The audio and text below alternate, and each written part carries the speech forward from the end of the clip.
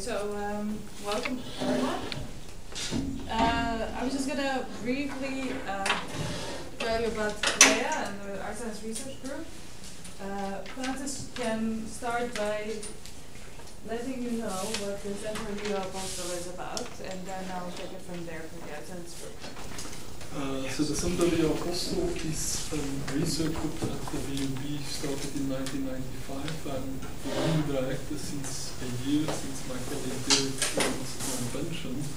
And what we always have been doing is trying to bridge between all the possible disciplines, and in particular between the human sciences, the social sciences, and the natural sciences, the physical sciences. So we have physicists, mathematicians, but we also have philosophers, artists, linguists, and we're trying to do any research that bridges and gives a kind of a broad picture that asks deep questions.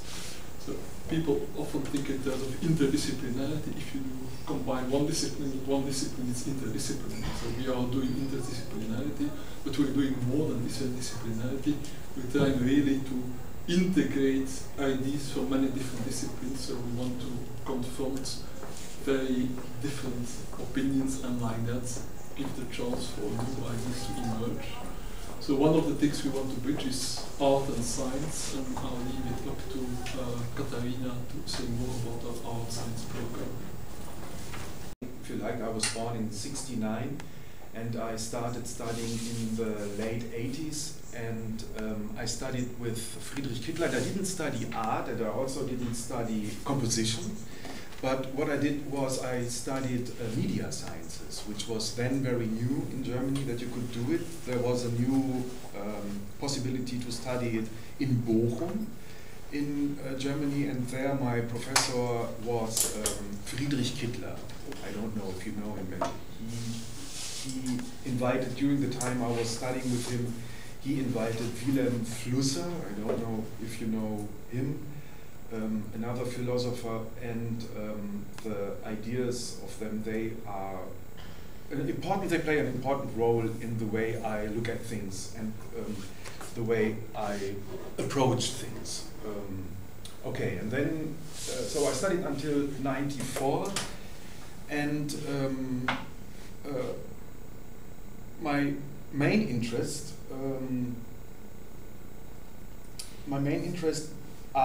has ever been our creative systems. And the question that I have is, what drives creative systems? How do creative systems work? All kinds of creative systems that has to do with the arts. And I show you some of these systems. Oh, I forgot to tell you that the lecture has 3 parts. So in the first part, I want to give you a short introduction on the object of investigation. I told you already what it is. It's the creative system, and some basic concepts from which I look at creative systems. In the second part of the lecture, I want to show you how we design the actual research process on investigating a creative system. And in the third part, I want to bring on some questions that have grown already along the way since we are doing this research project, which is now for a year. Which is running now for a year. Okay, so as a start, as I said, I'm deeply interested in creative systems, and the questions that drive me is what makes creative systems work? So what are creative systems? This, for example, is a creative system. This is, to me, a very important creative system, because this is the system why I went into the arts. And this system is still active until today, and this is from a concert very recently, in a photo taken a few weeks ago during a concert in the United States. Another creative system is this group of people. This is the artist group Hobby Pop Museum, and I'm a member of this artist group.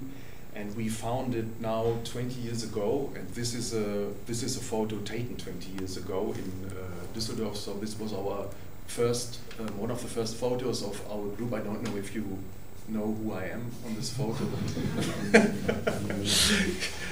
I'm the guy from Miesin on the left. And so I'm not sitting in the front row, but it's, yes, we started out in 1998. Actually, so last year we had 20 years, last year 20 years, and this year catalog came out with our complete works. So I studied in Bochum. The others, they studied at the Kunstakademie, at the Art Academy in Düsseldorf. And we met in Düsseldorf, and our decision was that we want to do artistry, and we are still doing it. And it is interesting. So as I said, I studied with Friedrich Kittler and Wilhelm Flusser, and the others, they studied with several professors, but they, almost all of them, you see on this photo, they did study with Oswald Wiener. He was professor then at the Art Academy in Düsseldorf, and he plays quite an important role in Germany in the fine arts as one of the people who brought in cybernetic ideas into the fine arts. And so there was so we had points of interests when we met. And we are an interdisciplinary group. We are painters, architects, and me as a theorist on the one side, and on the other side I'm composing. And Katharina and I, we were talking yesterday evening already a bit. So when I wanted to study in the 80s, but I didn't want to study fine arts, and I didn't want to study composition. When I finished studying in 1994, the school was founded. I would have gone if it would have existed in the 80s, which is the KHM in Cologne, the Kunsthochschule für Medien, so the art school for media, for interdisciplinary media things. So this school started in 1994, so there were no schools in our area in Germany who were doing these things in the 80s, and so my decision was to study with Friedrich Kittler because I found the book Gramophone Film Typewriter when I was at school, and this really intrigued me. And then I found out that Kittler just became professor in the university next to my hometown, and that they founded the media theory course there. And so this was my decision. And the interest of all of us was to do cooperations. So we were interested in, Ryan had such a good word for this a few minutes ago when we were having a conversation. We were and we are still interested in what Ryan described as collective imagination. So how does this work? How does a creative system work where there is no chef, where there is no boss, but where there are people who are in conversation with each other, and who come up with aesthetic events, aesthetic objects, doing it collaboratively, in conversation. And the special thing about Hobby Pop Museum is that we mostly work on conversation without words, which means that one of us starts with something and the other one adds something or takes something away and builds it up, so that and we try to avoid to speak too much about what we are doing. So this is this whole problem. We have already spoken this midday and yesterday with Katharina too. I will come to it a little bit later, and I'm sure that you all of you know this problematic thing. German mathematician David Hilbert described it as we have the system and we have the representation, the symbolic representation of the system, and these both worlds, they are not the same. And so this is a big thing within our group that we try to, what to do with the symbolic level when we are talking about what we are doing. When we get into a symbolic conversation about what we are doing, can we do it without words? Which doesn't get us out of the symbolic level, because when I put something on the table like this, of course this is symbolic too.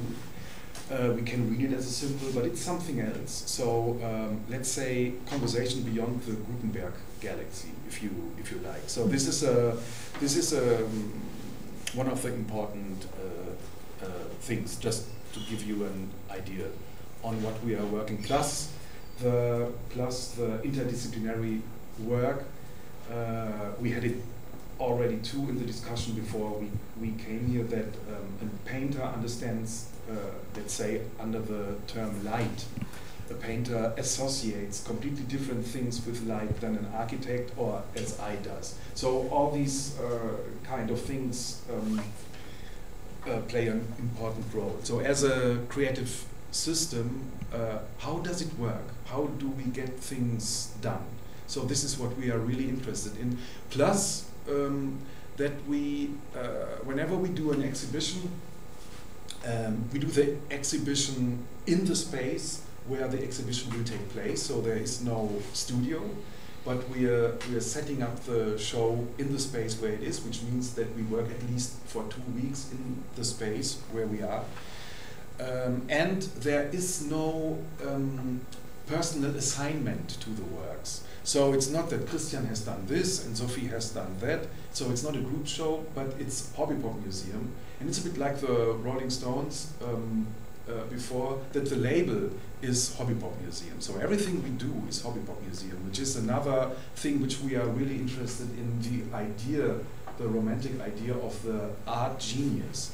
That we get rid of this idea, which is also very subversive in the art market field, because the art market still works with a symbolic idea of the genius. You can make money just if you have the image of a single solo genius, although we all know that there is no single person who's doing it, but it's always that we are part of something, a bigger network, a bigger system, as you like. And this is another important idea we are working on. And this is another creative system. So, yeah, this I have to say, let me just switch back. So Hobby Pop Museum for all of us is kind of the mothership. So on the one hand, it's an academy. This is really what we call an academy, because we're learning from each other. Now for 20 years, and if we are asked where did you study, we often say, well, we are still studying. We are studying with Hobby Pop Museum. This is our university, or this is our academy.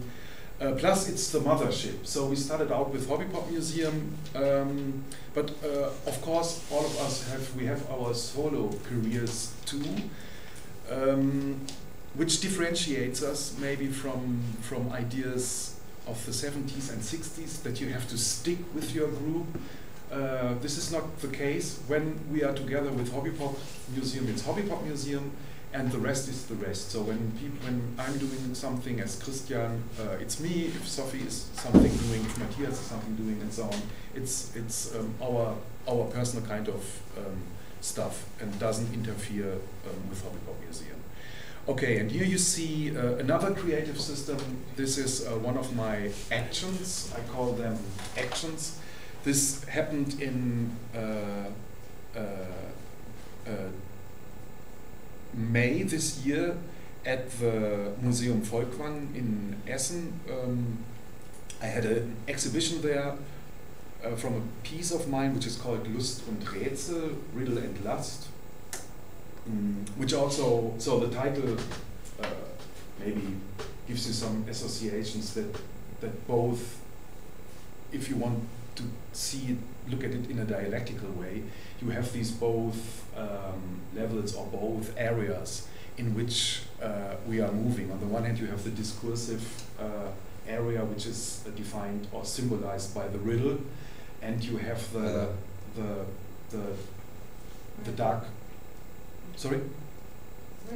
The riddle. The riddle. Okay. Yes, the riddle symbolizes the discursive area in which we are moving, and the lust, of course, refers to what Kant has described as the dark corners we still don't getting hold on yet, but which are an important force in doing things. So it's really this this idea, and this is an action. I don't call it performance.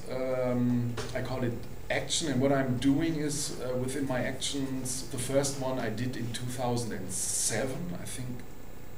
This was the poster for the exhibition in Düsseldorf, Lust und Rätsel. You see it, so riddle and lust. And this was the first action that I did with students of mine in 2007 at the Kunstverein in Düsseldorf. So I don't call it performance because performance is a complicated word to describe what I'm doing. The things, the actions, I use the word actions in lack of a better word. The action seems to be, to me, the most open description of what it is. But basically, it is artistic research. So it is artistic research, and people are allowed to watch us researching. This is the idea of the actions that I'm doing. And they have to do with generative art. I would say that they are a special form of generative art because they are generative artistic research, which means that I, let me have a look. Yes, that I'm writing texts, and I would not say this is another discussion.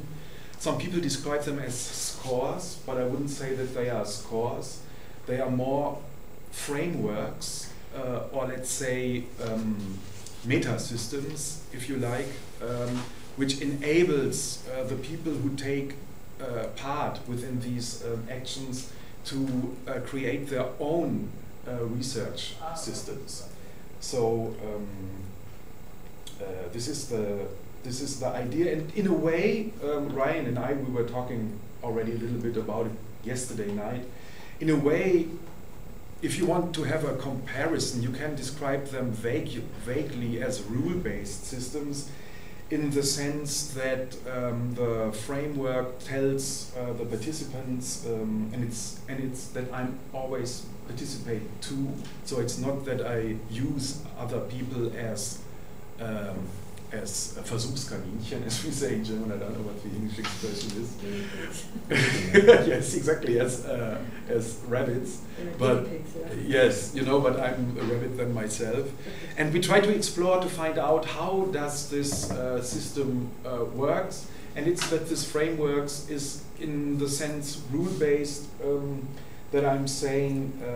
So they go like this. If you are aware of this, then do that and see what happens. So this is the entry point from which the actions are developed, and it's that these actions are very long. They are long duration actions, and it's not about the idea of marathon, but it's the idea of to have time to collaboratively explore how the artistic process, how this is working. So I would describe artistic research as, I wrote it somewhere here too, and now I don't find it in my script. I describe artistic research as a tool to find out how artistic work works. So this is my idea of artistic research, and I would say, and only the artist is able to really do it because he knows how to do it. This is important. Do you keep track of how this research happens? Do you make some recordings or Yes, or yes. notes? Yes, yes. So this is so. For example, one outcome of one of the things is this book, for example, and it's important that the group of people is a mixture. So let me go back to this. So you have I bring together groups. I started out with homogeneous. Do you say homogeneous? Homogeneous groups. But then I found out that it is much more interesting to bring together interdisciplinary groups. So I invite fine artists, composers, musicians, non-musicians, scientists, designers, and of course professionals, non-professionals, and also students, and all kinds of ages, which is important too within these actions, so that we really do this research. And they are long duration researches, which means that we really have time to do research. This was the first one. This lasted 8 hours, but now in the meantime I was able to do research things that lasted a week. And the important thing is, and the next thing I want to do, so a week was actually at the MUCA in Antwerp. I had the possibility to do it there for a week on invitation, and now I lost the plot. I don't know what I wanted to say. Yes, and it is super important that whenever you, as a participant or as an actor, if you like, whenever you feel that your concentration is slipping away, then you just stop and you can take a break and you can leave the environment. And the backstage environment is as important as the stage environment, although I don't call it stage because it's not about staging. It's just about that people are invited to watch us. You know, I took the basic inspiration from construction sites, you know, because construction sites, to me, it's super interesting to watch a construction site, how a construction site works, and the people who are doing the constructions, they are not doing it for the audience, but they're doing it for the construction. And of course, you have, sometimes they find out that they are observed, and then they start to act constructing for the observers, which is super interesting. And this kind of stuff always plays an important role. How is it when audience is there? How is it when audience is not there? How do you change your behavior? So all these questions play an important role, and the different actions are seen under certain questions. So the framework of my text starts with one or two questions from where we take it, from where we dive deep into examination of the questions. And the important thing is, so you can take a break when you are tired, and super important is the conversations and the meetings, you know. So it's important that there is food, that there are drinks, that there are relaxing areas where you can sleep and everything, where you can take a rest. And it is important that we are in constant conversation with each other about our experiences, which is the idea of self-observation on the different levels and being observed by the others, and how does the interaction work. And this is the approach. Yes, this is the approach of my performances. This one is a documentation of a one that I could do over the course of 2 years, and I could invite international people for 12 of these actions at one space in Düsseldorf. Yes. Can I ask if you meet a week and you're talking about sleeping places, so they are together for a whole week? Yes, this is the idea. So the performance, well, the action keeps on going during the night as well? Exactly. This is the idea, you know, so that you have constantly the possibility to go back and what is it now if it is night, for example, you know, how does this change things, what do I observe, what do I find out, you know, this is exactly the idea, but it does not mean that you have to, you know, when you are sleeping at night this is okay, but when you wake up and you think, well, maybe I should give it a try. You know, then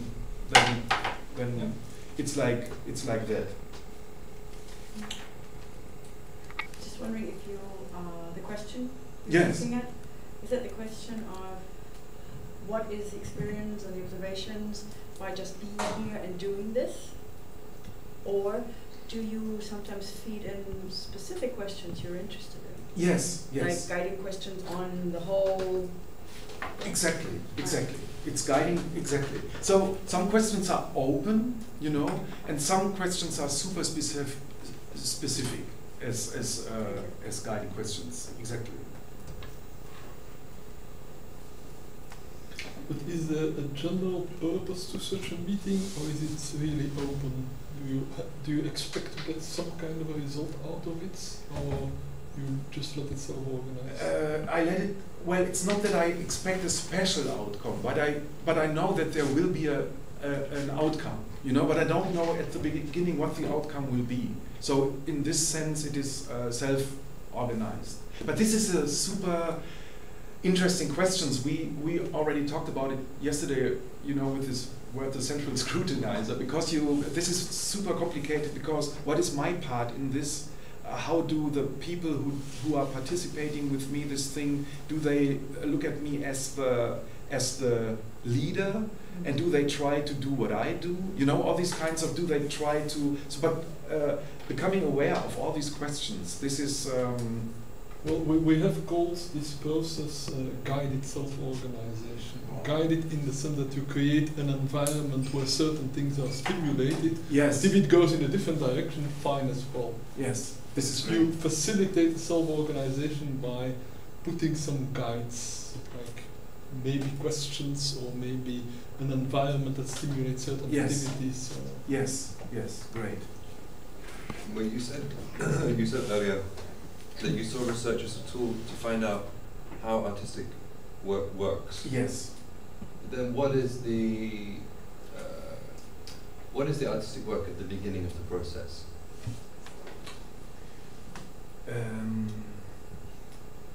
Yes, let me come to this.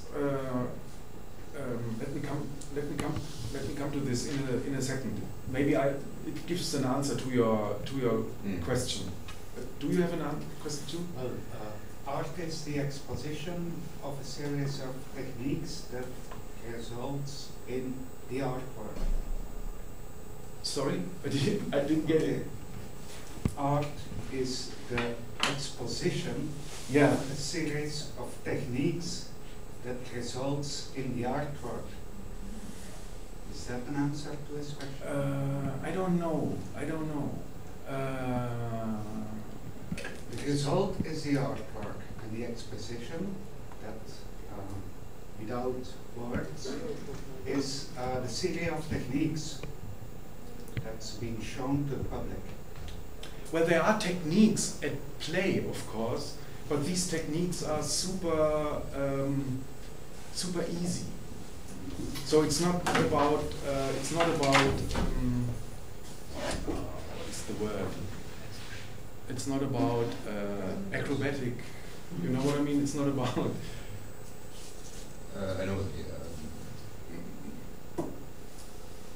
So I know. Sorry, there's a word. I'm trying to find that word that you're looking for. But like skillful, highly polished performance. Exactly. This is what it is not about. So it is really accessible that, as I said, that really everybody can take part. So you need not, and this is I have chosen this photo for a different reason, but this is Katharina, and she took part as a student in the first performance, and she never played guitar before. And it's not about playing guitar, you know, but I will come to this, so you need not to play guitar to take part in this performance. So it's not about techniques in the sense of artistic skills, or that I know how to draw a cat or something like that, you know, and then at the end it's about other questions. This is it. And there is an aesthetic event happening, coming out of it, but the interesting question is another question, to which I will come maybe now. Yes. Katharina, what do we want to say? No, I just wanted to say maybe that clarifies that it's not about the technique but the communication. So it's not about what technique you're using or what instrument. Yes. But rather the process of communicating. Yes. Yes.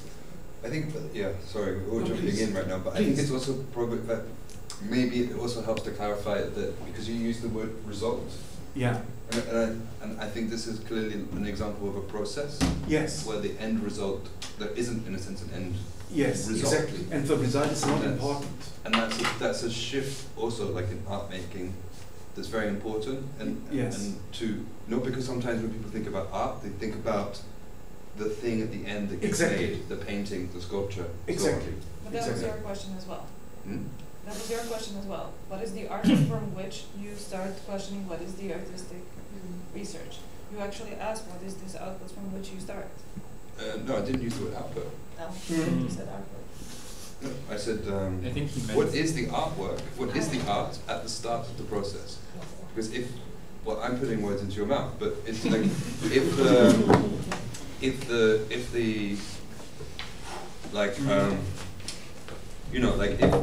wait, let me put this in a neater way. Like if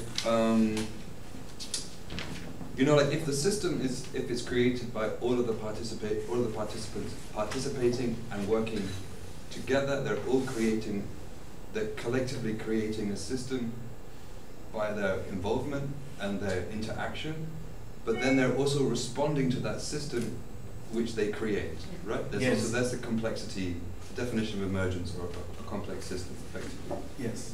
But then there is a situation once the system is up and running, once the process is going, then there is something to respond to. There is an artwork to respond to, right? But the tricky question is like, what's the initial conditions? Like, how do you define that situation to which you respond at the beginning of the process? Yes. I suppose that's my question. Okay. So I can give you a concrete answer to this. For example, this performance, which was called God's White Noise. So there was the idea: you have the guitar, you have 6 strings, and I will come to this later again because I pick up this setup for the actual research project. And now you have the choice: which of these 6 strings do you choose? And this is the setup. That's it. So that's it. Okay. Okay. So yes, please. Sorry, No, it's please. very interesting. So, so the initial condition is a form of constraint. Yes. You rapidly reduce the number of options Absolutely. down to 6. Exactly. And then it becomes, then in a sense you just have to choose between these 6 options, and that gets things going. Exactly. Yeah. Exactly. Plus there are some more constraints, but this is exactly that.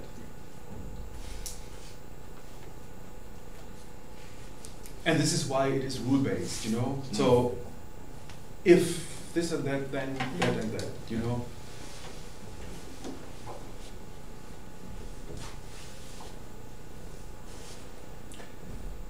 Okay. Let me get back to this photo first. So now I'm coming to the actual research project. Now I'm coming to a basic concept from which I look at the creative process. Oh, wait. And this is exactly what you said, that I'm interested in the process. And this is a side question, but which is also super important for me and which we are working on with several people, is the question, shall we call it creative system or creative process? This is what I'm not sure about, because system is already making it less dynamic, maybe, I don't know, than the idea of a process.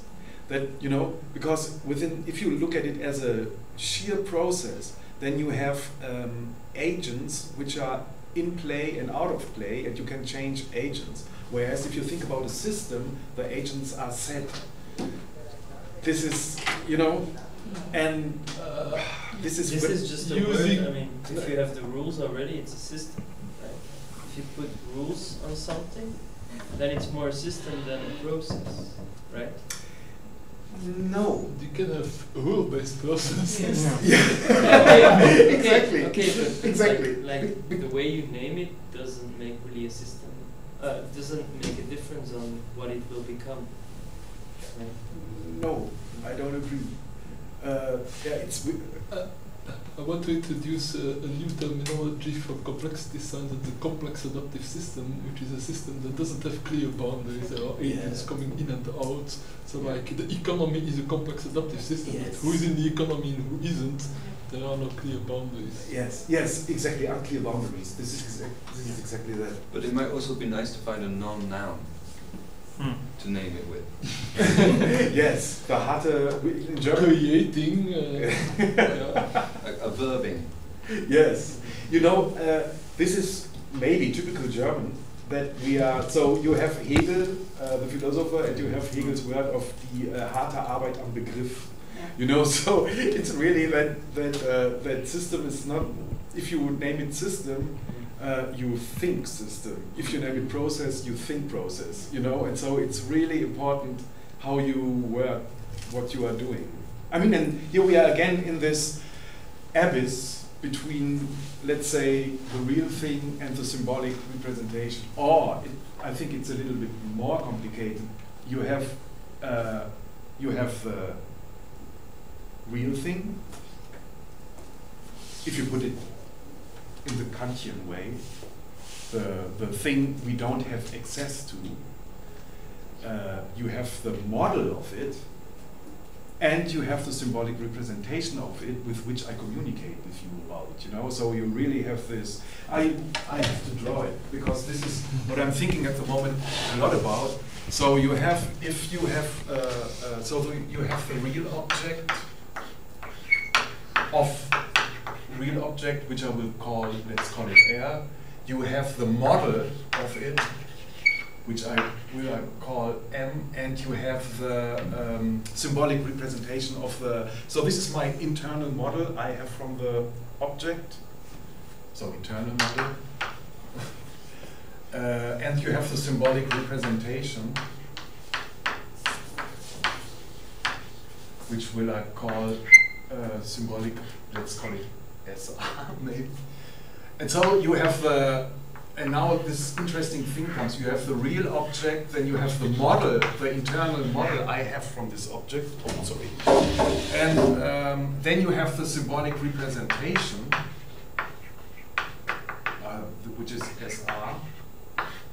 And now to me it gets really interesting because now, and this is cybernetics actually are used, and now you have the feedback from the symbolic representation on the module.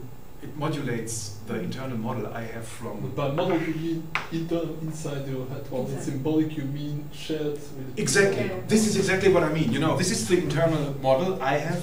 You know, and this is the symbolic representation that I can communicate or try to communicate with you about my internal model I have from the object. And now we really get into this feedback loop that, of course, the symbolic representations. If I read a book, or if I call it, what did you say? System. Then I'm in this feedback thing, you know, because then, of course, it modulates my internal model of the real object. So this is very complicated, and yeah, this is Katharina refers to is that we are trying to set up, and the research project is one part of it, that we try to set up. We call it New Cybernetics for Design, and this is one of the questions we're working on, because it's about communication design, and the question is now, what can communication design? What can a communication designer? What can he help within this situation? And this is, to me, the important part a communication designer today can play in society. So it's communication design to me is not about web design. You know what I mean? It's not about making fancy surfaces, but it's really trying to help within this setup.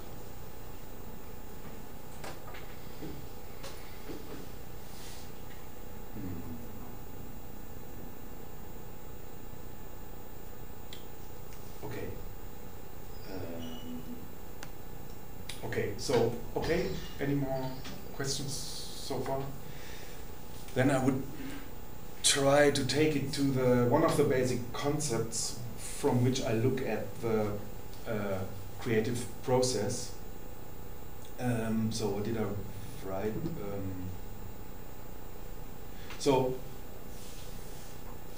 the perspective I'm taking is I'm trying to explore and understand. When I'm trying to understand how a creative process works, then I try to explore and understand how prehension works.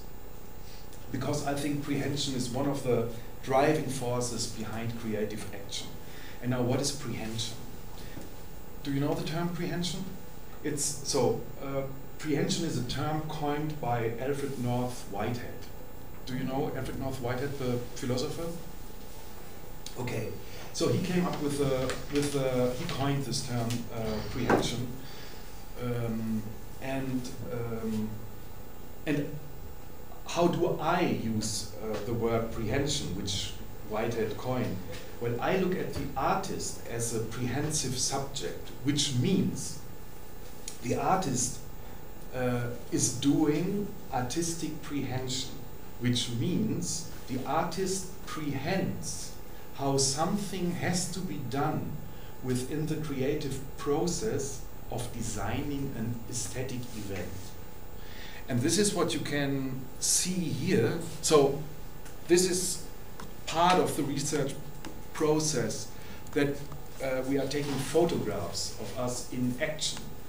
And I have chosen now 3 photos, super different, where you see this moment where prehension is taking, explain what prehension means. So there is a really good friend of mine, it's Ernest Wolf Gazo is his name. He's a philosopher. He's teaching at the American University in Cairo, and he introduced me to the term prehension. So he worked on Whitehead, and Ernest came up in 1984 with the book The Prehensive Subject. And from there I took the idea of prehension, or let's say that prehension is a concept which can be used to look at the creative process. So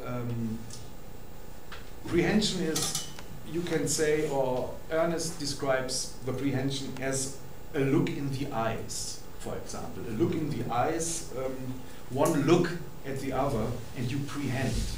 So prehend, is we have this great, so Ernest is bilingual, he speaks German and English. He's German-American, so the great thing is that we can communicate on this level with each other, because he would translate prehending as erfassen. Erfassen is a great German word, so erfassen means I can take this, and if I grasp. Exactly. So if I grasp it, then I have it, and then I can see it, and then I understand it. This is the one way. But it also means that I'm getting grasped by the object, which means that prehension is as a concept open to conscious and unconscious ways of epistemological thinking. This is really a hard part for me. So just, if you would help me to understand. So yeah. I imagine it's related to the word comprehend. Yes, but what does it do when you take away the com? Yeah, this is the prehension thing. This is really a special word which is coined by Whitehead. This is really this prehension. Well, I think prehension is like the French plaude, which means to grasp. Yes, exactly.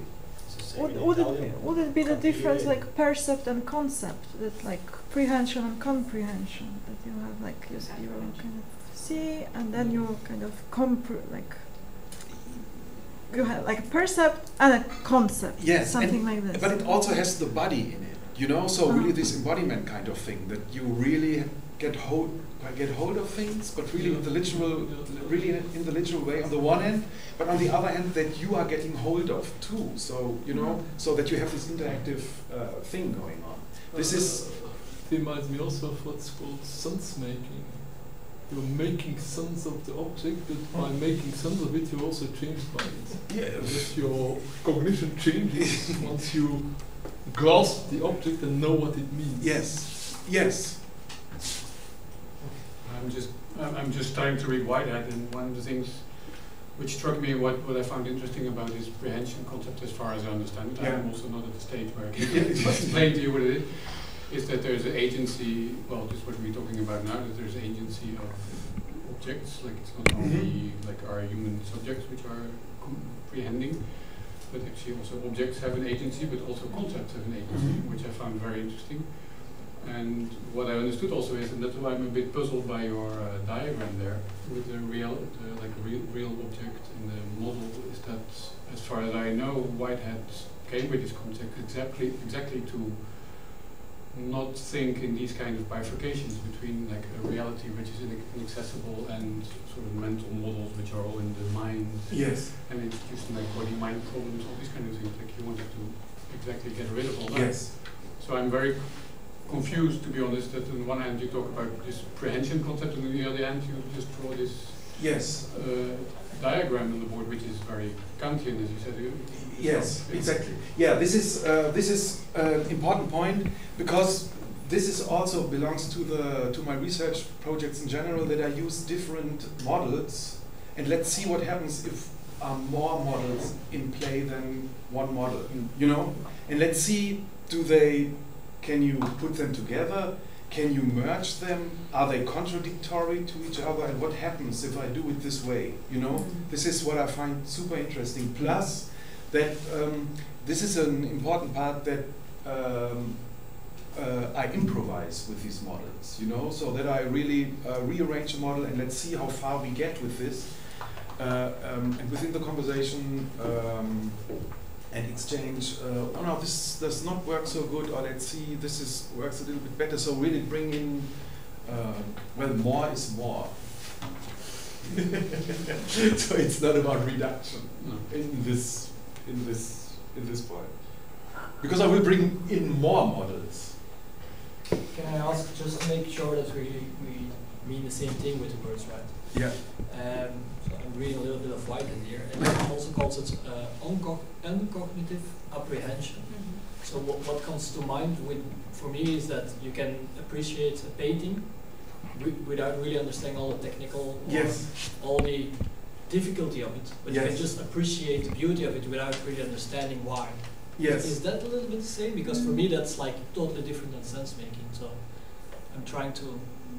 Yeah, it's now. This is really this thing. Now you read. I don't know what you have read. Is it Wikipedia or I don't know, or something else? But it's always that we're looking through things, or that we are looking at things through images. Yeah. This is Fichte. That do you know Fichte, the German philosopher? We always look at things through images of things, you know. And this is another. This is this thing that we have to be aware, because when I'm talking about Whitehead, I'm looking at Whitehead through the eyes of Ernest. See, which is not the same. I'm not sure anybody really understood Whitehead the way Whitehead wanted to be understood. Yeah, exactly, so. exactly.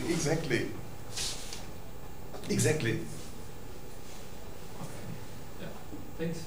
Yeah, that helps.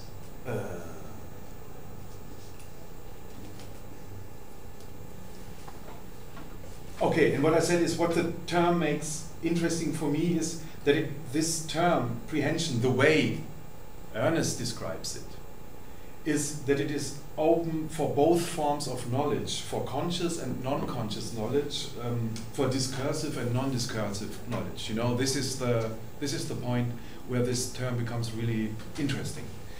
And the thing is now that I use it, again, different than Ernest does, because Ernest is using it as recipient, recipient?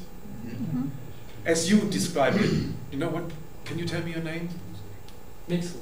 Mixel. So, Mixel, as you described it, you know, this is a recipient way. I look at a painting, and now how does this interaction works as a recipient? But for me, this prehension is really interesting, and this is a discussion Ernest and I we have going at the moment, and we discussed it 2 days ago because he was visiting me in Düsseldorf. We have a constant conversation on this. Is that it is interesting for me as the one who is producing something, not just getting something, but these are the moments where people produce something, and they are in this this is the moment of prehension, you know, because as I said, prehension as a within a creative process means to prehend what to do next. What I want to say is, so you have 6 strings. What is the choice of which string do you choose? And as an artist, or in the creative process, the moment of prehension is that you prehend which string to use next. You know, and how does this work? This is the and for this question, the term of prehension opens up a lot of possibilities to look at. It's a wide spectrum of things that are opened up. From where you can take research, you know, from where you can point of access into research. I'm developing a concept of the construction of meaning, where one of the important dimensions is the action, the affordances for action, the knowing what you want, knowing what you can do, knowing what the thing is, and all that, you could say, falls under this notion of prehension. Yeah. Once you have the prehension, in a sense, you know what to do next with the thing. Exactly. Yeah. Exactly. This is. It's like grasping the thing enough to know what's the next step. Yes, exactly. This is, and you see here that if you look closely at you see the different shades of prehension that are going on. You know, like here with her, or here with Timo. It's always, or here super in.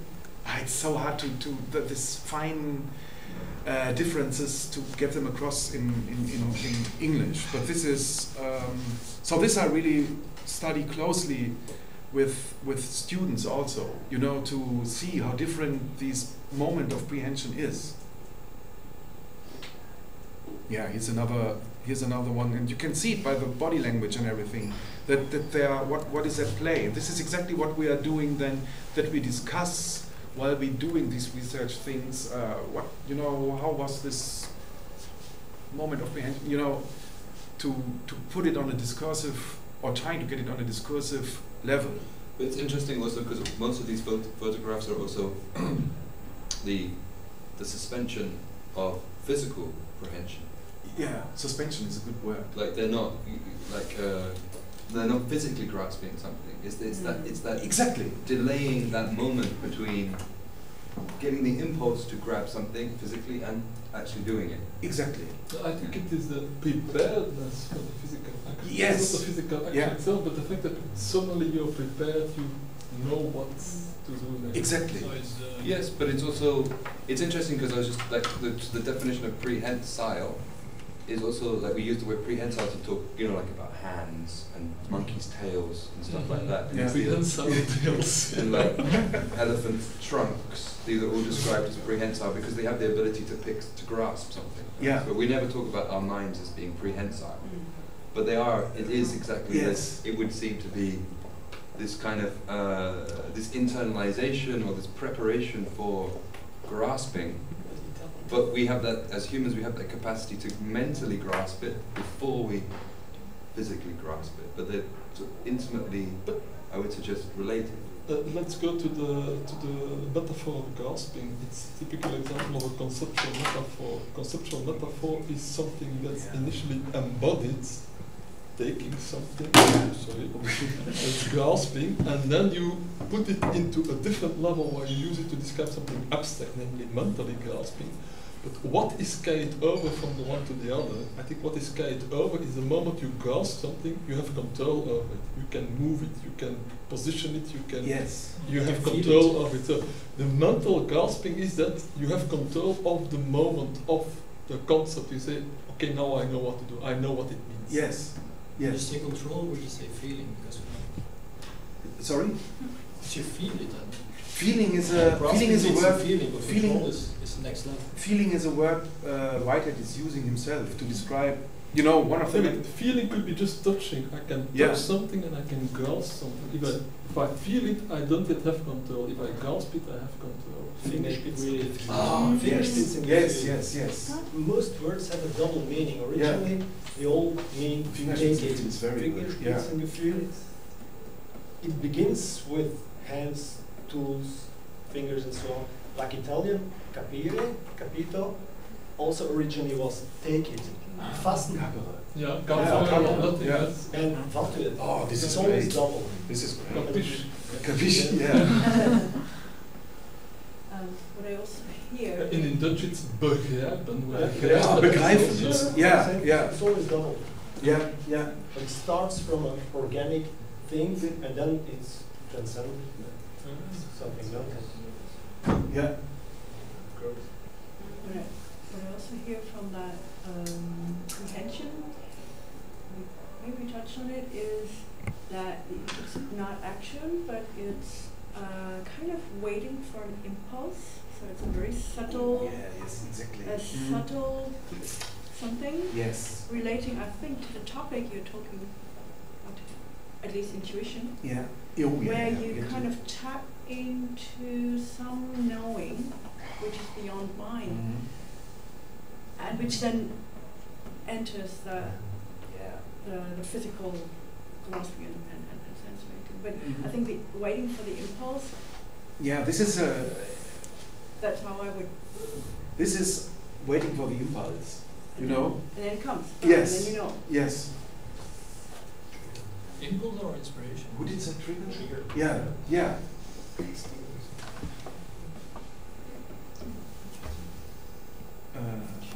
Yeah, I was wondering if you mean impulse or inspiration. That was a little bit, for me, not clear. The touch of the muse, I mean, definitely. Yeah, this. It's a very subtle change. Yeah. In your perception of not sensory. Mm-hmm. But it's also something also about some kind of theory making, I think, or something. Maybe not always, but it could be like this. In a sense, normally you get a kind of like an input. You're in a situation and you kind of act. Like usually, you're walking down the street, someone comes at you, you move. And here it's like there's also almost like a kind of a buffer put in between. Yes. The input and your decision to act upon it, and that buffer becomes a kind of like a holding place in which to insert a reason to act, like a rule, a hypothesis. Like I should do this because of this image, this feeling, this potential relationship or rule. Or Yes. Wait, let me. Yeah.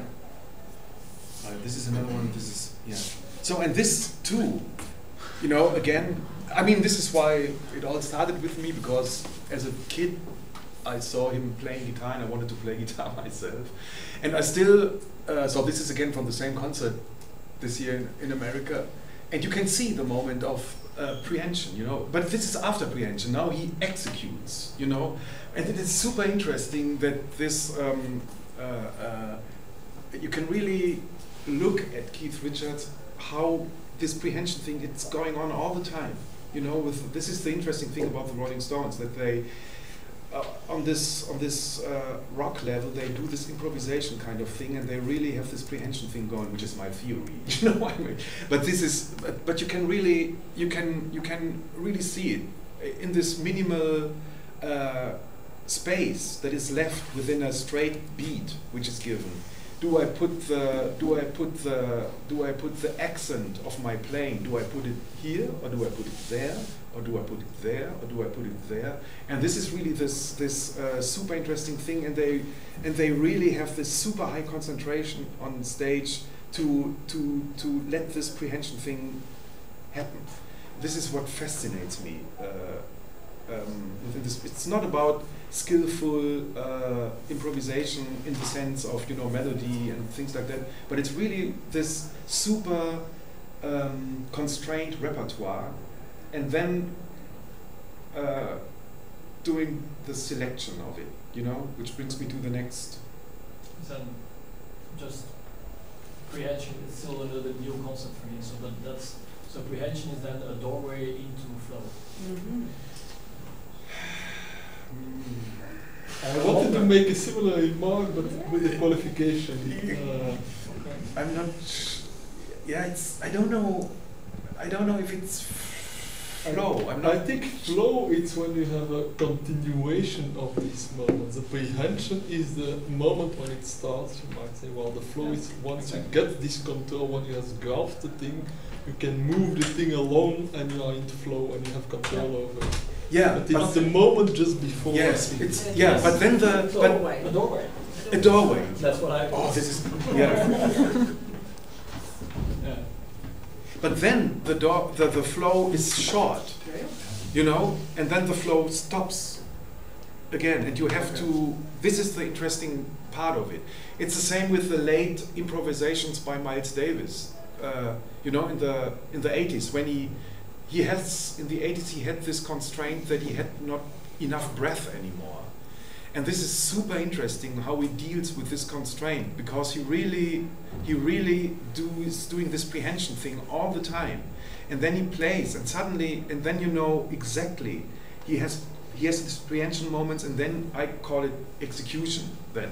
And this is the flow. But this flow moment is super short, but then it's really flow, and it's really on the point.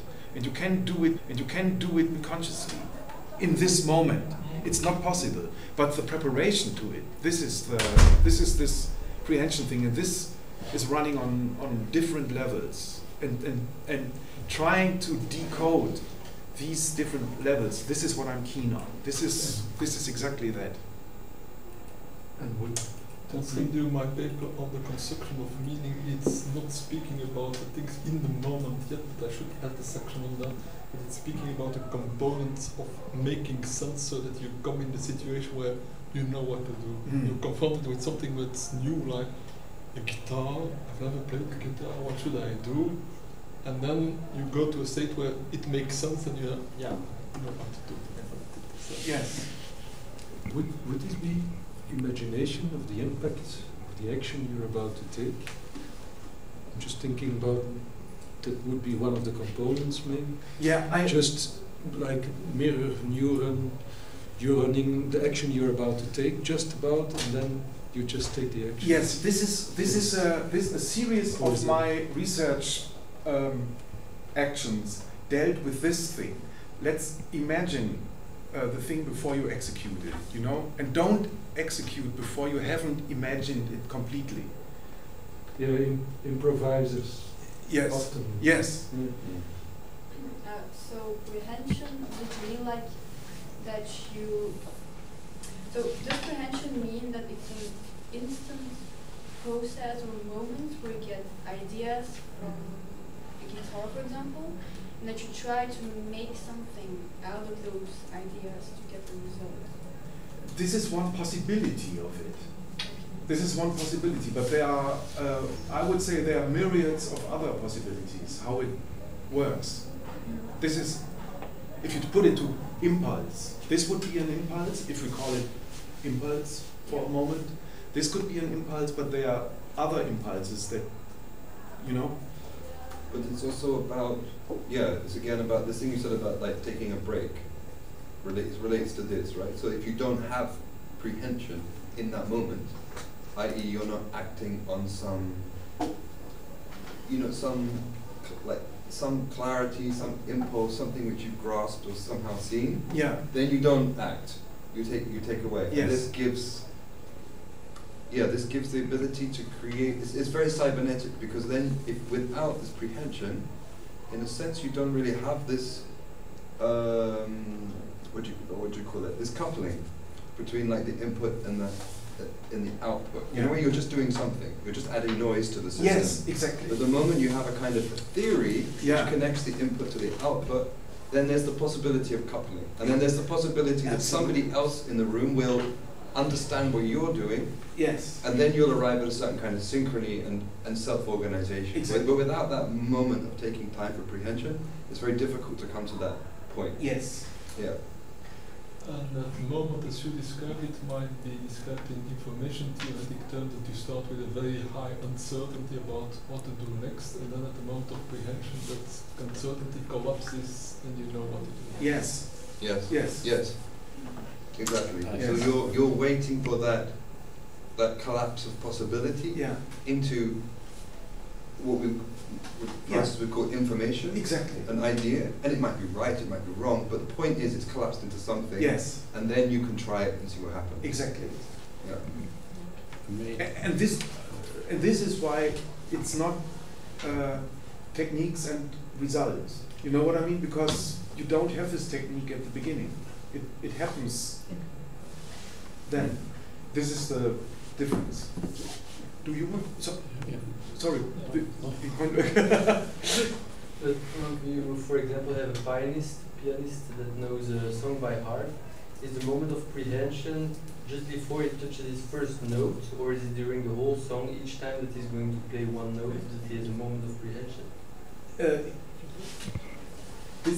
So it depends on. So it depends on if you get into this research mode. So of course you can play a tune without anything, you know. But I'm interested in artistic processes where this prehension thing is obviously at play, and the people are more or less conscious about it, if they call it prehension or not. This is why I'm super fascinated by Keith Richards, because it's going on there all the time. You might say it's the moment of the reduction of uncertainty. If there is no uncertainty, that means you play a piece by heart, then it's not really prehension. The prehension is the moment where you start from uncertainty. There are all these things I could do, and then suddenly you know what to do. Exactly.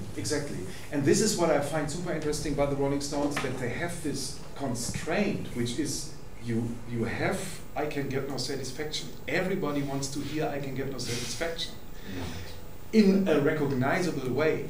And what they are doing is that they improvise within this super constrained field of possibilities. They really do it super. But this is the difference also between, I think all good musicians do this, even if they know the piece. Like if you're a classical pianist and you know the piece inside out. But this is the difference, right, between, say, listening to a computer play like a MIDI, play the piece, and listening to a skilled musician. The MIDI just follows the notes.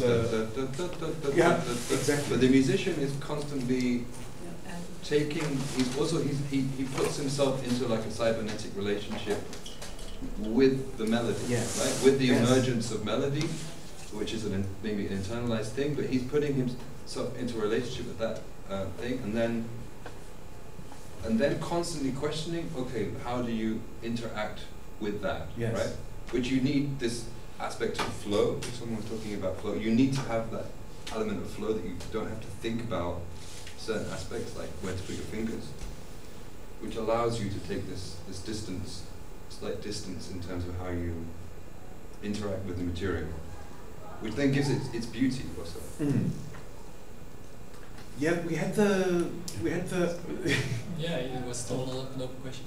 Yeah. Yes, it's still not completely clear to me in which direction you are going, because on one side you say I'm studying Keith Richards, or maybe you can study any type of artist and see how they do it, and what their objectives are, or I don't know what. But at the same time, are you also trying to make an artistic work in some way or another? Is that also your intention? Or Yes. Because that's much more difficult. To make an artistic work, using I don't know what. Is that true? Yeah, the interesting thing is that out of the research, an artistic piece emerges, you know? So this is really this autopoiesis kind of thing. But how do you do that? How do you then finally come to the new artistic work when you study from Keith Richards? Oh no, this is just, you know, these are artistic works, you know? So it's the same, it's just I just showed him because this is my moment of where I got into it. Yeah, I understand, but still, how do you make a new artistic work? Does it, are you asking me, do you like it, or do you ask people, do you like it? Or No, do you, no. no.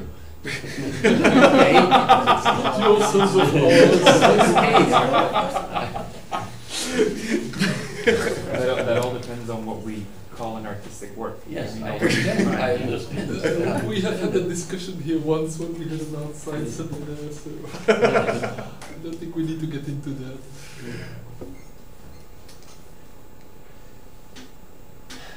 In one way is prehension then the way of setting an intention.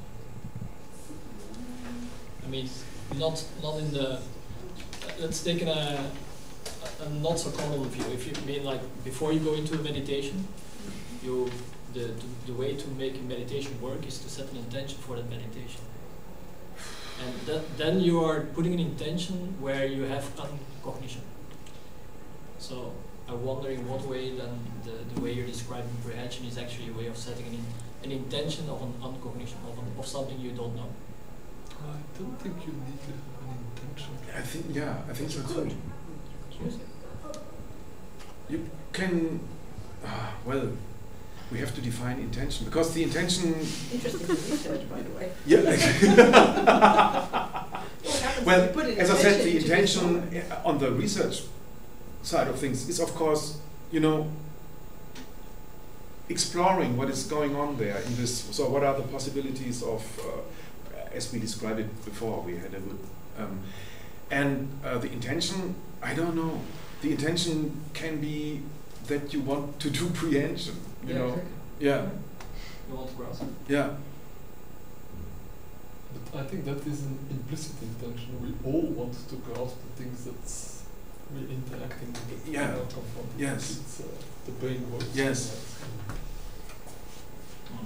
But you know, for example, what I find super, or what really is also, besides Keith Richards, is Beethoven and his piano sonatas. Do you know them?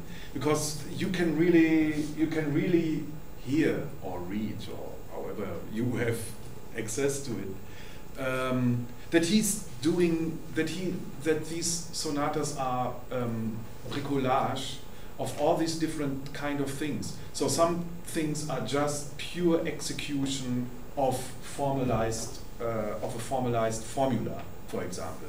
He's doing this. Then you find out that some parts are came about via superprehension, and then he starts to make fun out of himself in a, you know, and then super intention things are happening, and then he's driving them against the wall. So this I really find fascinating. It's a kind of montage going on, you know, from so which means that in coming up with a piece of art, all different kinds of possibilities can be at work. But what I'm doing in my actions, it is really, let's concentrate just on this prehension side of things, you know, really to explore this thing. So, and so you can say that all the actions are variations of a basic theme, if you like. But how then do you set up the situation in which you can study the prehension by providing people with these instruments and environments? Yes. Yes. And then watching exactly when they kind of get the sentence, know what they're going to do? Yes, yes. So there is the script. The actors get the script beforehand, before we meet. Then we have a meeting, and and it starts that beforehand. There's a lot of email things going on and everything. So unclear questions are cleared, and then we meet, and then we discuss it, and then we start. And and because it's a conversation, it's an ongoing process. You know, it's really so that, for example, that I don't play, but I decide to observe you, for example, if you take part, and then I tell you later what I have observed, what my impression was, what you were doing, and then you explain to me what your expression was, what you were doing, you know, and so it's this kind of thing which is going on. It's also this. Katharina and I were talking about it yesterday evening too. It's also about this different orders of observation, you know, second order observation and this kind of thing, third order observation, and how far. And you just can do it in a collective. This is you can't do it on your own. This is so, and then you get, of course, within all these complicated symbolic intercommunicational problems I try to point out here, which you have to have also on your mind. Sorry, have you ever repeated the creation of an artwork with the same rules, the same premises? Yes.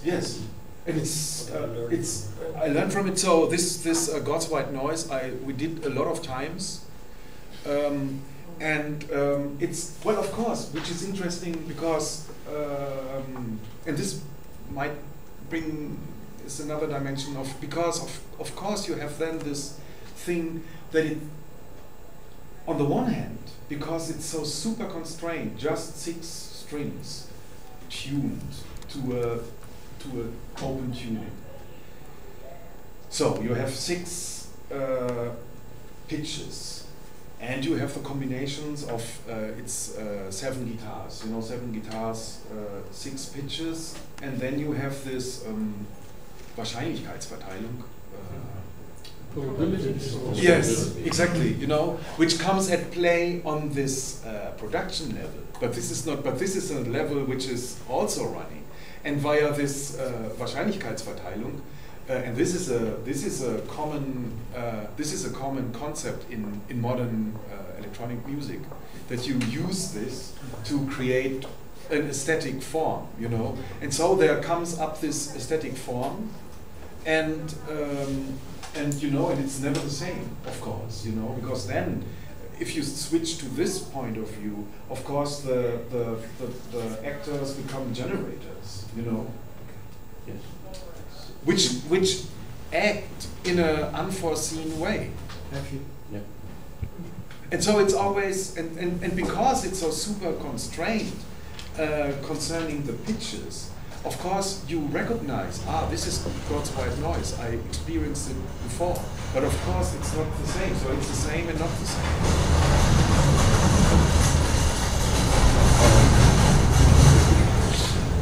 I was about to suggest that we maybe make a small break, because we're an hour and a half in, and we have the room reserved for another hour, and you have some audio that you can play. So maybe we can hear some of these actions. Yeah, but this the audio I brought is not an actual action, but this is a montage of this is something else. I have to so it's not a documentation of a actual action. But this is okay. But we gotta plan when we play it. Yes, so, yes. Because it seems they're very dispersive in the conversation. So I'm just saying. Welcome to the seminars. Okay, so what are we doing? Short break then, or keep going? Keep going for 2 hours. Topic. I would like to do a short break, just like 2 minutes, just air, and come back. Okay. Yeah.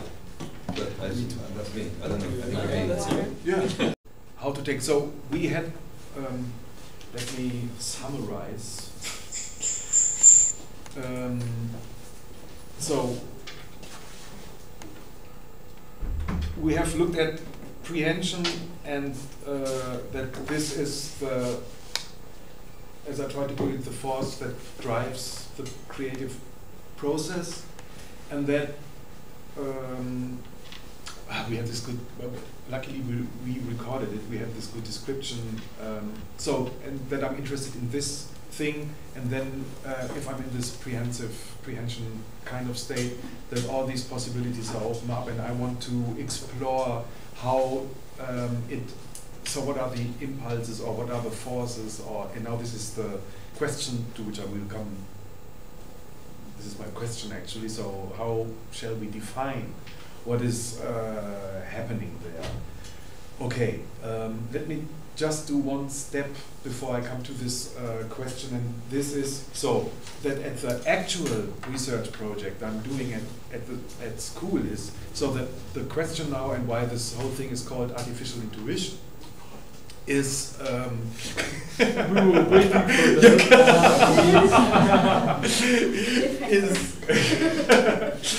is okay, we have this prehension thing going, but the interesting question is it possible to formalize this process? Now we're talking. And if we are able to formalize it, what we don't know yet, is it then possible to turn the formalization, the symbolic description, into a machine? This is another question which is going on. But to come to the point that I can describe prehension at all, to try to give it a formalization, I have to look at the prehension via another image. And this image is the term intuitive selection. Because I think, so the term intuitive selection is coined by Frieder Nake. I don't know if you know him, Frieder Nake. Again, he's a friend of mine. We became lately friends. And he's yeah, you can say, yeah, he's a pioneer of computer arts. He along with two other people, with Georg Nees and Michael Noll in America, he's the first one who did computer graphics in the early 60s. This was in Stuttgart. So Frieder is a mathematician originally, but he also studied with Max Bense and came there in touch with the idea of generative aesthetics, because this term, generative aesthetics, is coined by Max Bense. Do you know Max Bense, the German philosopher? Have you heard of him? Well, this is super interesting. This is another, we were talking about it. I think he's not really translated into English. Parts of it. Parts of it are. So you know Max Bense? Yeah, I read some of it. Okay. Ages ago, yeah. Okay. Yeah, this is super interesting. This is another side road, but maybe I just to give you an impression. So you have Max Bense in Stuttgart, and you have Werner Meyer-Eppler in Bonn, and both were inspired by information theory of Claude Shannon. They brought information theory and cybernetic ideas to Germany, and I was confronted with information theory and system theory and cybernetics with Friedrich Kittler, and so I had this understanding for this, and at the moment I'm working together with Wilfried Dörstel, who is an art historian. I'm working on we are working on a book that we are writing, and it's about, we want to more or less rewrite the history of German art after 1945, because so post-German art along the Rhine, you could say, because you have in Bonn, you have Meyer-Eppler, and in Stuttgart you have Max Bense, and it is interesting that which artists studied with these people. So you have with Max Bense, Mary Bauermeister did study, and with Werner Meyer-Eppler, Karl-Heinz Stockhausen did study. And so this is interesting that the whole approach to electronic music as it was developed in the Studio für elektronische Musik at the Westdeutsche Rundfunk in Köln is is based on the ideas of cybernetics and Werner Meyer-Epler and information theory, and comes not from Schoenberg or from Bartok or whatever, you know. So this is really the break on the one hand, and on the other hand, in Stuttgart you have Max Bense and people like Frida Nake studied with him, and they really went into computer art. And you have Marie Bauermeister, who studied with him. She went into the fine arts. And then you have the whole literature scene. And we were talking yesterday night about... yes. And so you have in Stuttgart, you have this German, this Stuttgart, Frankfurt, you have this German literature circle, which is heavily inspired by Max Bense, like Franz Mohn, and these people, I guess you don't know them, but in Germany they are known, and they also came up with the idea of generative aesthetics in literature, that you don't write a text, but that you invent a machine that writes a text. This is basically the idea of generative aesthetics, which is also, by which I'm also intrigued. Okay, so and Frida has studied with Max Bense. In Frida now, if you talk with him, he would say that prehension can be described with his term of intuitive selection. And the idea of intuitive selection is of course deeply rooted in mathematical thinking, because you know in algebra you have the set of elements and you have the operations that you operate on the elements, also über die Elemente operieren in German. And I think, now comes in again my perspective, is that this idea, that for the idea of selection, you need another, oh no, this is not my idea, this is of course Max Bense.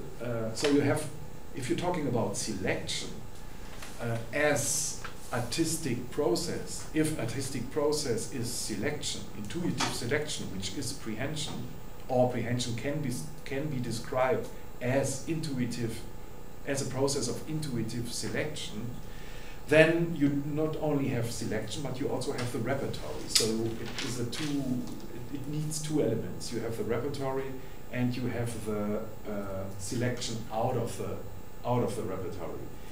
And I think that this idea of repertory and selection is based on an even deeper concept, which is the concept of emanation, which is really a concept that is running. So you have these two, I would say, you have these two concepts. You have on the one hand the emanative concept, and on the other hand you have the evolutionary concept. So the emanative concept, an image for the emanative concept is the paradise, where everything is there. And so it's the die Fülle, it's coming out of the Fülle, and all we have to do is we have to select, but everything is there. And on the other hand, you have the evolutionary concept, which is that you have the seed, and that the seed, that it is growing, you know, so that you grow, that things are developing from minor to major. This is the idea of growing, and the idea of emanation and selection is that you diminish, that you take out of the full, you take out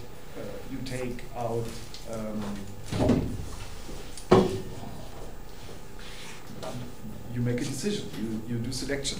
And this is exactly what you can see here. This is the idea which is running when you pluck strings. You have the repertory, which are the strings, and your hands are the selector.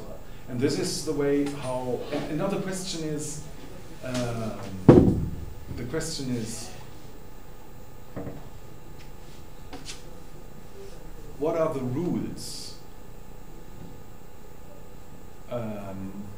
What are the rules that drive my selection? And now I come to the question I want to see, and now it's really like this, and it's the same in the electronic thing, and this is, so the first computer programs Frida did right, they are working really like this. So you have the parameters, you have all values of the parameters, and then you have again the Wahrscheinlichkeitsverteilung, which picks out of the full, Frida calls it the multidimensionalen Parameterraum. Now I'm really running out of multidimensional parametric space, where all the values, so you have the parameter, let's say a parameter is the color of a square, and you also have all values, which means blue, red, yellow, for example, it's all there, and then you have the Wahrscheinlichkeitsverteilung, the selection, which now picks one of these values out of the full. See, this is the thing. And this is exactly, I would say, this is what I'm writing on at the moment.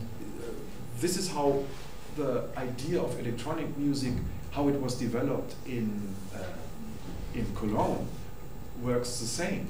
You have, which is called subtraktive Klangsynthese, subtractive sound synthesis, which means the white noise is there, and what you have to do is you have to filter out of the white noise the frequencies. So the white noise, all frequencies are in the white noise, and now you have the filter, and the filter filters the frequencies you want to have out of the white noise, which is a selective principle. But the question is, what are the rules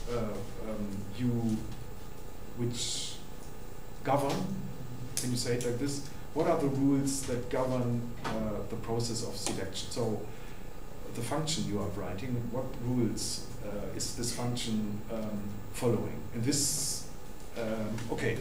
So, and this is what I find super intriguing, that you always have in music this repertory thing. It's always fully there.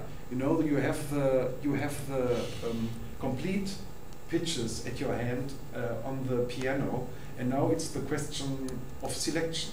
So we have repertory and selection, and the question is, what are the reasons to select, or what is it? What makes me do this selection?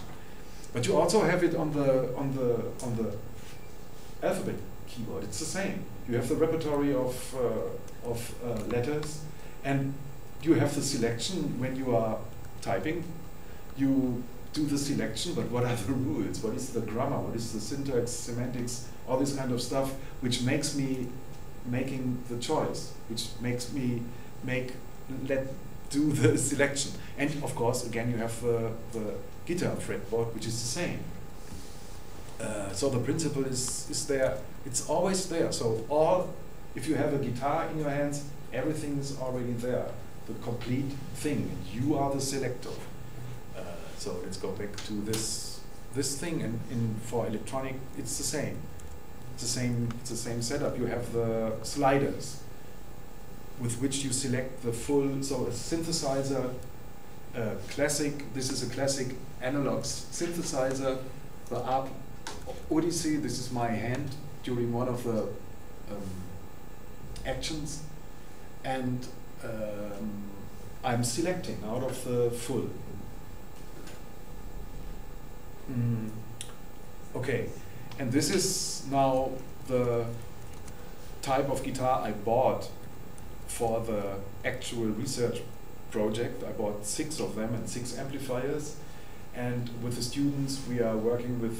So I'm doing this project with my students, and we are setting up now a research project with these. So 6 strings. How do I select? And now I can explain a lot about this, how I set it up, but this might be too much for today. I have it here, but my question is, and this is a question that we are running. I have the repertory, I have the selection, and now my question is, are there rules at play? Or are there forces at play, constraints that make me select it, but there are no rules. But out of following the constraints, I can describe it afterwards as rules. Yes, these are the two. This is, you know, because if you dive into the thinking about it, for example, you have all these different. You have all these different positions. For example, you have Claude Lévi-Strauss, and he assumes that there are algorithms of the unconsciousness which are at work when you do intuitive selection. And this is also one of the, let's say, narrations of artificial intelligence research programs, that the way we are thinking that these are algorithms, you know, that our brain is a materialization of algorithms which are rules for execution, you can say. But then Claude Lévi-Strauss says also there are algorithms at play, unconscious algorithms, but these algorithms, they work differently than the algorithms we are dealing with in our conscious world. Well, this is speculative, of course, but this is an interesting thing to think about. And then you have Gregory Bateson, who is saying that there are algorithms of the unconscious, but we can't get hold of them, because they function totally different than the algorithms we use in symbolic representations, plus that our consciousness is organized as a circle, but the conscious, this moment we have is just a part of the circle. You understand? So he describes it like this. So this is our full conscious thing, or our way to understand the world. But as from a self-observation point of view, we never have access to the full circle, but always just to parts of it. You know, it depends on where I focus on and so on. And so I never get full. I never be able to have full access to the circle of consciousness, he's calling it, or something like that. But I have a question. Sorry. Yeah, please. The part of the circle, is it then one part of the circle, or is it just a line of the circle? No.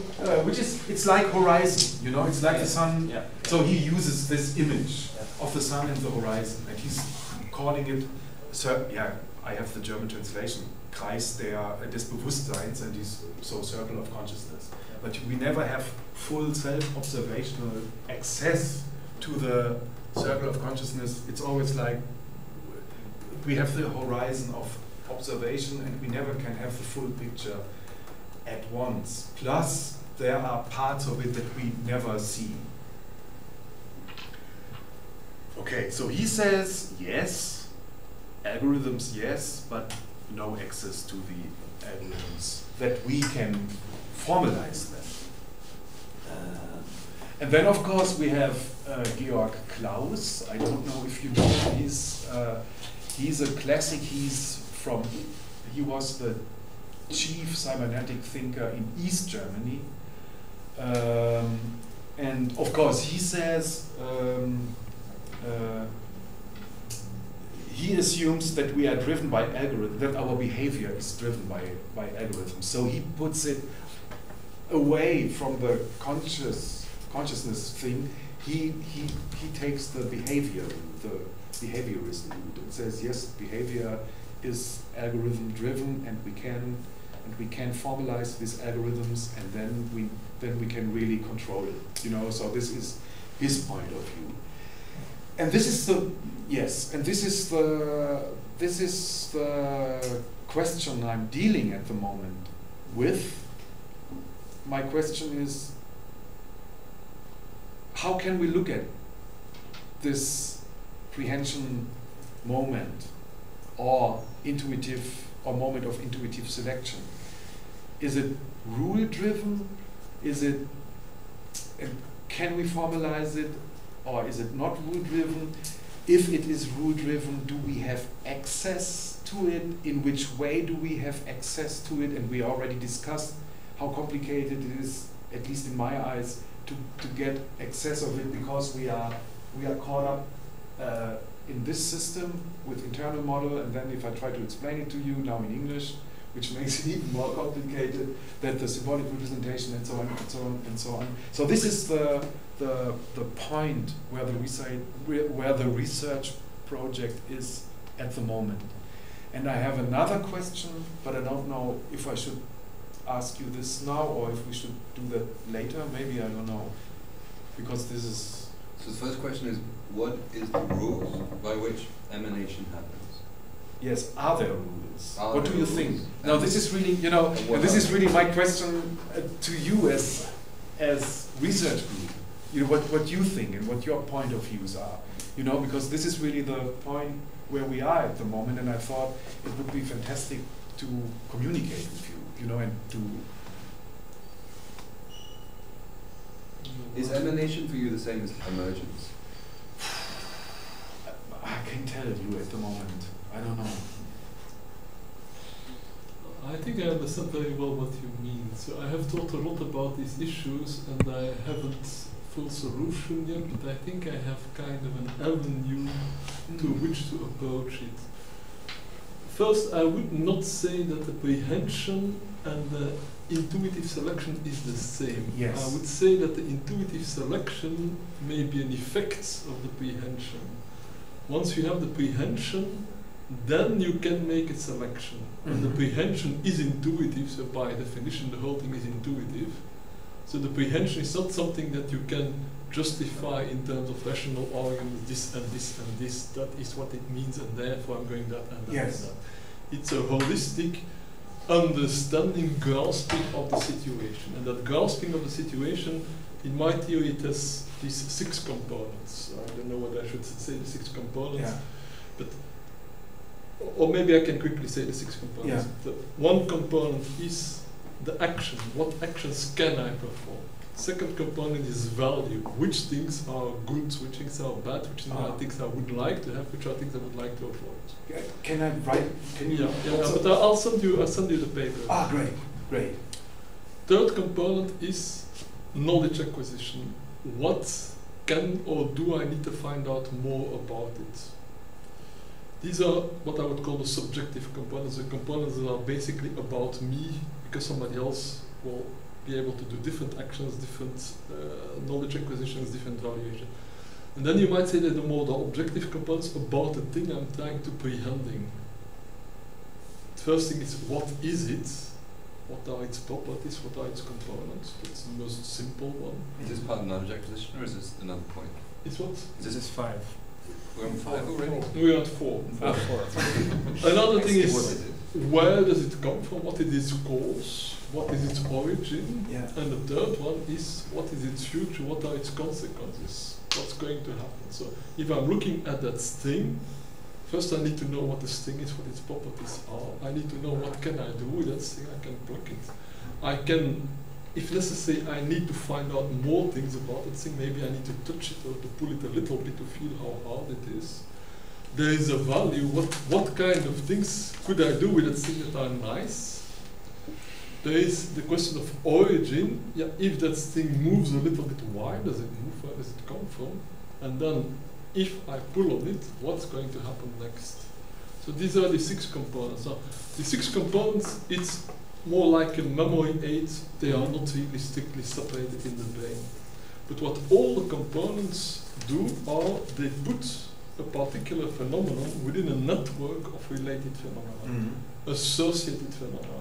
Things that I have in my brain as associations. I have certain ideas of what you can do with this thing. I have certain ideas about sounds I like.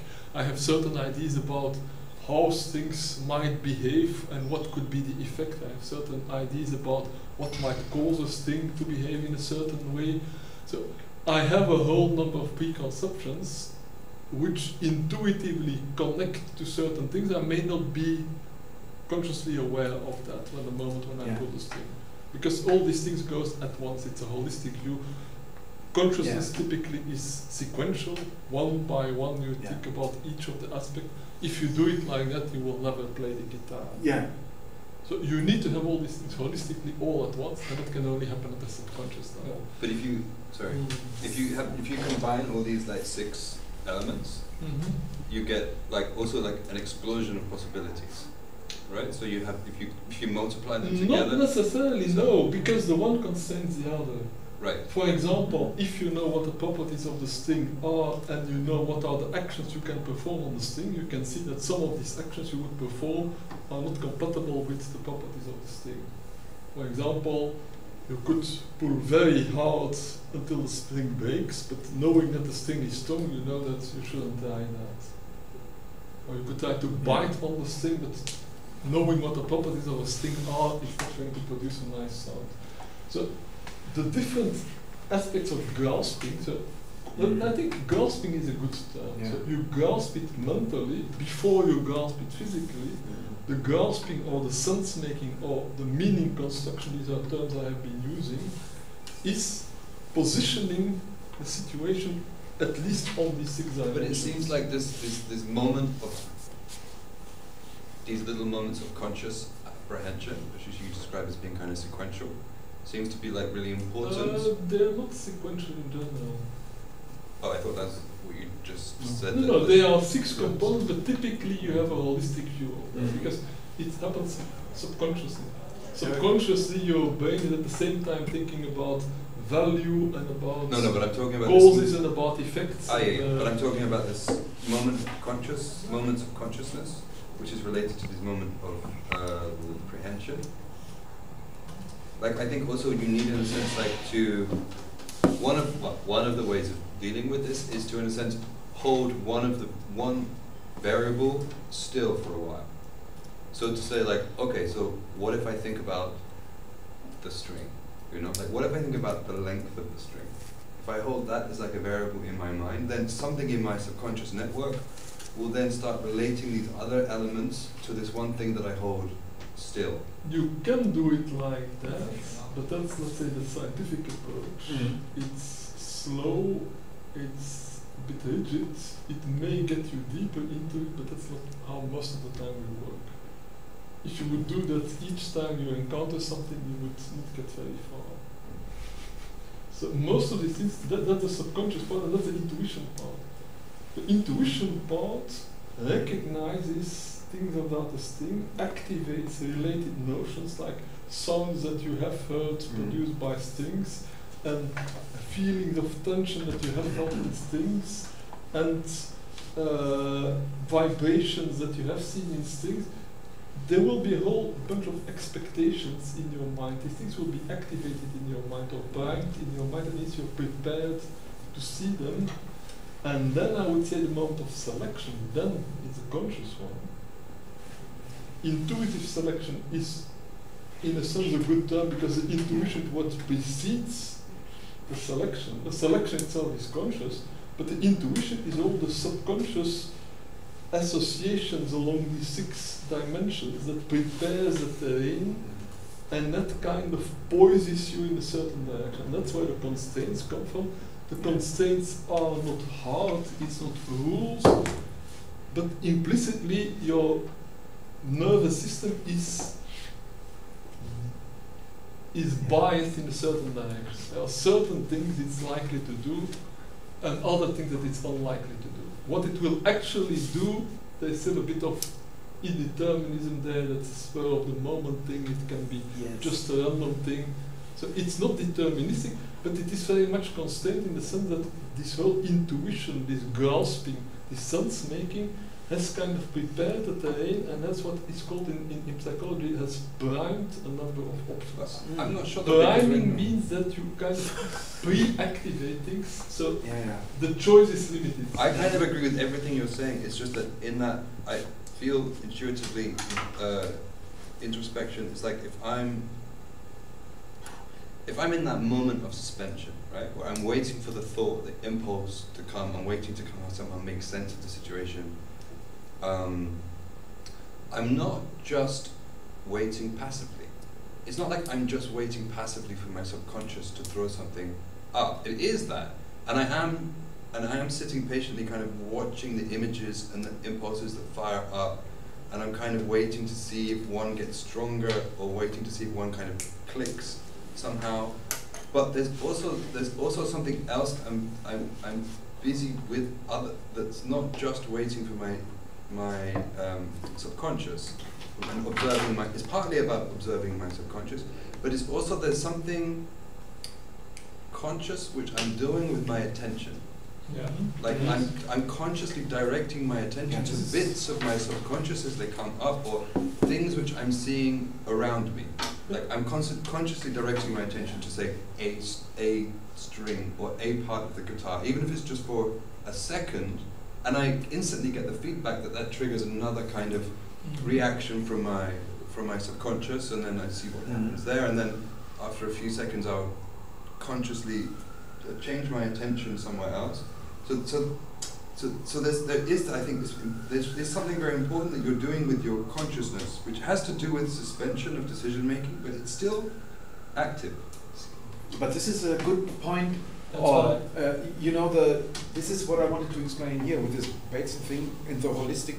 What you are saying, directing my attention means that I never have the full access to the 6 components interactivism. And this, what does it mean? Can we put it into sequence? So can I say now I put my attention on this? This is what I guess this is what you meant. And this, of course, I never play a tone at the guitar if I'm doing it like this in an artistic approach. And I wonder if it is possible to do it the scientific way, then and then to construct it afterwards. You know, to set it together and see what happens if I do it like this. Do you understand what I mean? I'm not sure, but what I want to say about consciousness is that consciousness by definition is kind of like a focus, like all kind of things that are going on in your subconscious mind in parallel, simultaneously, and it's like a searchlight that you point on a particular thing, and that searchlight moves on. Yes, I agree. So you can only be conscious really of one thing at a time, exactly. But you can control to some degree where the focus goes. Yes. So what I think what Orion is trying to describe is global workspace. Yeah, the global workspace. When you have in this situation this kind of global awareness, but it's not yet clear what you do. You may single out some things and say, yes. I first want to the tension of this thing, and then maybe put my finger in this way, and then maybe pull the string. So in that sense, there is still a process with a number of subsets that can be conscious. Yeah, but the process will not consider all the aspects. Yes. It will. So like when you talk about like enactive cognition. Mm-hmm. So you test something in the outside world, and you see the feedback that you get from that. It's almost like the inverse of that. So your conscious is kind of engaged in a process of inaction with your subconscious. Mm-hmm. By directing attention to something consciously, you in a sense you change the parameters of your subconscious, and then you see what you get back. Yes, I think that's a good description. Yeah, that's nice. There is also this concept of Pauline Oliviero's the deep listening, where the listening is understood as Merleau-Ponty's idea of listening as going towards the subject, so that you're not in a passive state of hearing, but in the active state of listening, where that which is what you're listening to, your attention goes to the source of that sound. Let's call it sound. That's maybe something else. So you go towards the source, which is unavailable, which is the creative act. So the listening itself is already the creative act. And it's not what comes out of this listening that is the creative act. I didn't get the last one. So we're talking how these methods and intuitive understanding of what is going on will put you in the state of creating, that outputting, or what you called it, emanating. But in fact, that's kind of like the byproduct. Actually, the creative act is that you're already in this state. The creative act is that you're listening. Yeah, I think this brings on. I think your notion brings in another aspect or another level. I wouldn't see it as another aspect actually. That's why I wanted to add to it, because we already talked about the global workspace, which is the hypothesis of the brain, and it kind of in investigating creativity from artificial intelligence, I also came to this concept of the workspace is essential. And what you're doing in that attention state of mind is actually filtering the workspace. And so in relation to grasping, I would like to give the prime example I did with the experiment is that if you have your attention at a certain thing, you can actually observe something that then allows you to actually play with it in your workspace.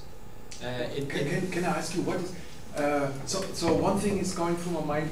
Of course, this is I would say again an emanative concept because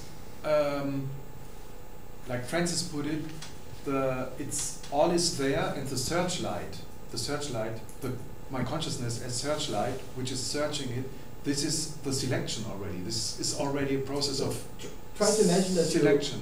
You give like. Can I describe it like this? this? It is, but it's a different moment of selection to the one you're talking about. Yes, I know. But what I want to say is, as a basic principle, it's. Could it be described like that? Can I? Or put it the other way. You can describe it as a searchlight, or you can describe it as a filter. You know. Try to do the both. Like if you look at a scene, right? And there's a spotlight on it, and there's a blue spotlight. Yeah. And then someone changes from blue to yellow, and suddenly the whole color changes, and you start understanding that some things that were black weren't black. So I didn't get it. I didn't get the. I mean, you're filtered. So your spotlight has a filter, as a color filter. Yes. Right. And things may appear black, but when the spotlight changes from red to yellow, the black wasn't black. But this and is suddenly another you realize things and can start playing with it. Okay, I understand. But this is another filter function, which is implied to the basic function that the spotlight itself is already a selection. Yeah, that's you know what I mean? Yes. Yes. There's a very poetic thought by William Blake on this that said that if we didn't have the senses to limit our understanding of the world would come at us infinite as it is. Full force. So we couldn't take it. We have to have the senses in order to limit. We are filters. The infinite. We are filters. You can take them out.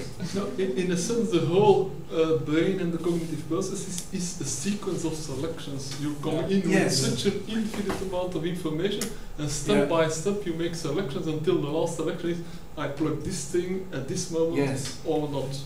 Yes. Can I just add perhaps one distinction? I'm a musician myself, and I was thinking about Miles Davis, Keith Richards. The kind of artists which are really have a lot of muscle memory. It's a kind of embodied cognition.